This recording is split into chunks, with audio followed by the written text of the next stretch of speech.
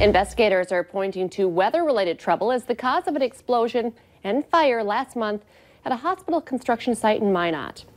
They say thawing ground caused copper pipe that connected propane tanks to crack or become separated from the valves. The tanks were originally placed on frozen ground, but once temperatures rose, the ice began to melt, causing the tanks to shift. A pilot light set off the explosions. Hi, everyone, and thank you for waking up with us on this Thursday morning. I'm Jordan Schreier here with Lisa Bedeau, and we're just getting started with your news and weather to the top of the hour to help you plan your day. New this morning, some firefighters got an early morning wake-up call for a couple of grass fires in Cass County. One was around 4:30 near Davenport, and another around 3:15 just north of I-94 at the Buffalo exit. And they may be a sign of what's to come as things dry out this spring. There's no word on the causes of the fires or how bad they were, but it's the kind of thing safety officials are watching out for.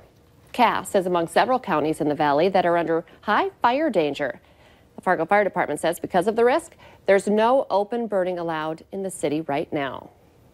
It's just about 10 minutes before the top of the hour, and it looks like today we're going to have some more dry conditions, Justin. Yeah, dry conditions, and the wind is going to pick up by the afternoon. Wind speeds northwest 20 to 40 miles per hour, and we will be dry, mainly sunny to partly cloudy skies. And with that northwesterly wind, we will be a lot cooler than yesterday. Highs getting into the mid-60s. Temperatures around the region, we're seeing some areas into the 30s and others into the low to mid-40s. Warm spot into the southern valley, into Lakes Country. And we're pretty cool out toward the Bemidji area, Jamestown and Devil's Lake, all into the 30s. The wind not that bad right now. We're seeing wind speeds from the west-northwest 5 to 15 miles per hour. That will change going through the afternoon. Mostly sunny skies across the region right now with mostly cloudy skies from Fergus Falls, Wahpeton, points off to the south. So going through the afternoon, we will see partly cloudy to mostly sunny skies, and it will be windy with that wind sustained around 20-25 miles per hour, much higher gusts. Into the southern valley, temperatures ranging from the upper 50s to mid-60s, depending on where you are. And then into Lakes Country, partly cloudy to mostly sunny, windy by afternoon. We're into the lower 60s in most places into northwestern Minnesota, mid to upper 50s with partly cloudy to mostly sunny skies. And it will turn windy by the afternoon. Now, the Devil's Lake Basin, that's where we have that wind advisory in effect through 1 to 7 p.m. tonight. And red flag warnings are also issued across most of the viewing area going into effect in this afternoon, lasting through this evening. Now, into the northern valley, high temperatures today into the lower 50s, ranging from the upper 50s to near 60 into the northern valley. Again, the wind really picking up as we go through the late morning into early afternoon. Now, we keep some wind for the day tomorrow, and even breezy through Saturday. Friday's high of 61, but only into the mid to upper 40s this weekend. Saturday looks like we have a good chance of some showers and a chance of some rain or snow showers Sunday into Monday. Temperatures staying into the mid 40s, but low 50s on Tuesday, low 60s on Wednesday. We will see partly cloudy skies with a slight chance of some showers on both of those days. There's your weather. Let's check in with Al now with your traffic. Morning, Justin. Good morning, everyone. We're back out here on Interstate 94 this morning, and like somebody opened up the gates and everybody just got out and started running because it's really busy out here this morning, particularly on westbound Interstate 94. Holy smokes, traffic is really thick. Eastbound I-94, no slouch either. Same story on Interstate 29, all kinds of activity there, particularly northbound. I want to remind you again, northbound I-29, we have that stalled SUV. It looks like a Ford Edge. It's on northbound I-29 between 13th Avenue and Main, a little closer to Main. Flashers are on that one.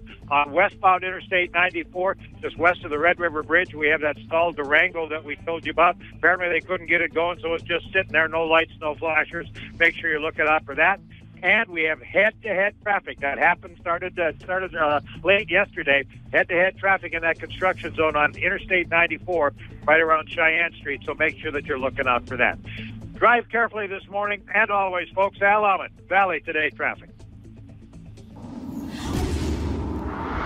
It's now 7 minutes before 7. New this morning, former Vice President Joe Biden has just launched his third bid for the presidency and is positioning himself as a trusted champion of the middle class, eager to take on the fight to President Donald Trump. In a video released this morning, Biden says he is in a battle for the soul of the nation. He faces serious obstacles, including a vocal liberal base and past policy positions on major issues.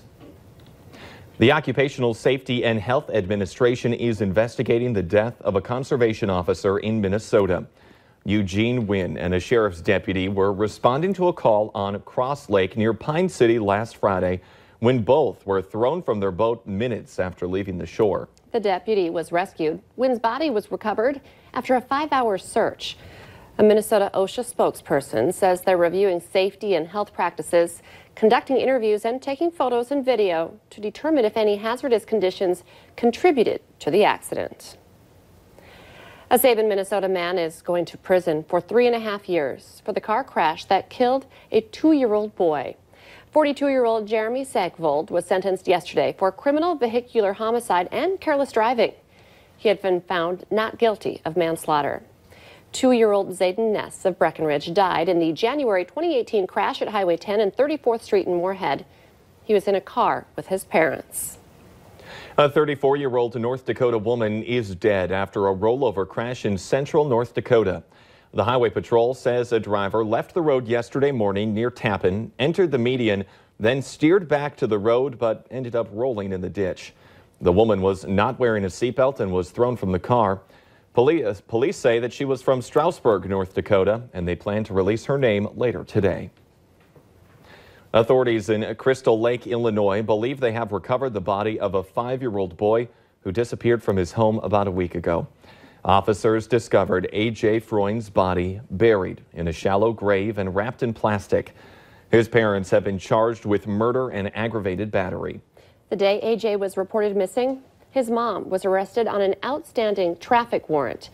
In the police report for that incident, officers expressed concern over the squalid living conditions at the family's home.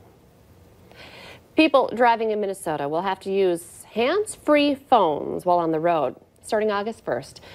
But not all vehicles are ready for this rule change. Many newer cars already have Bluetooth, so drivers just have to pair their phone with their car. Another option is headphones, but people can only use one bud because it is illegal in Minnesota to drive with headphones in both ears.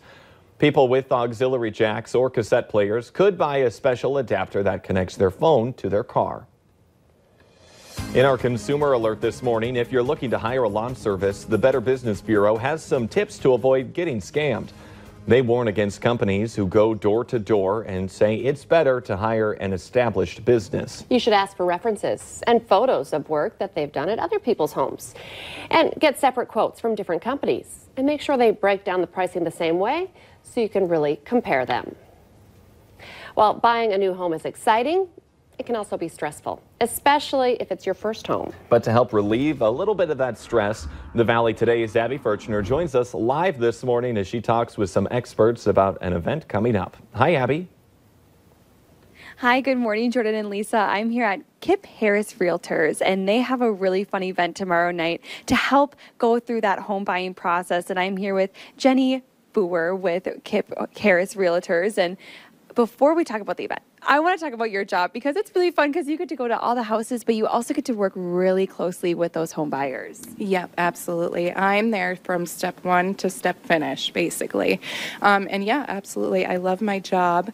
Probably my favorite clientele are the first-time home buyers, the home buyers that are just getting into the process. I love educating, which is why I love the event that's coming up, the Home Buyer Happy Hour. Yeah, and tell us a little bit more about that. What is behind the Home Buyer Happy Hour? Yeah, well, actually, it kind of stemmed from the class that we teach, the FM Homebuyer class.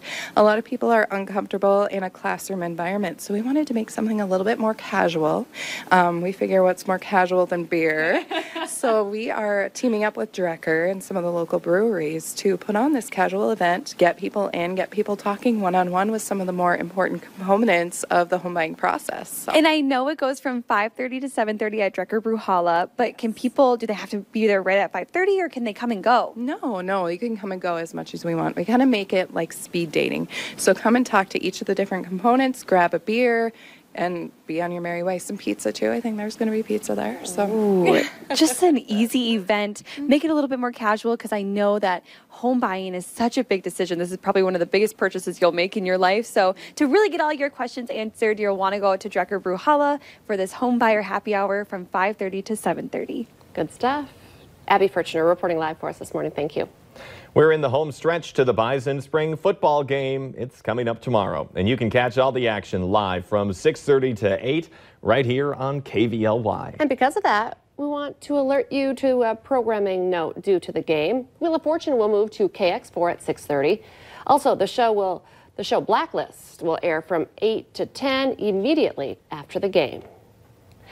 Let's get our answer now to our question of the morning on Facebook. Today's question: 1 in 4 drivers have this in common during their morning commute. The answer is you're taking a kid to school. Remember, you can play along every morning. Just head to the Valley News Live Facebook page.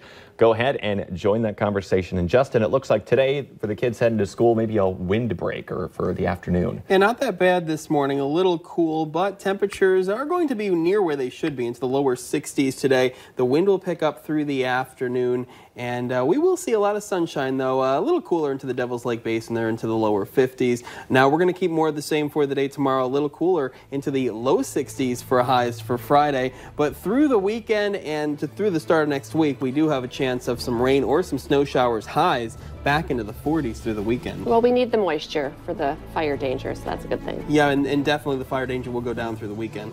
The Today Show and CBS This Morning are just about to start, but the Valley Today rolls on. You can join us right now on the Fargo CW.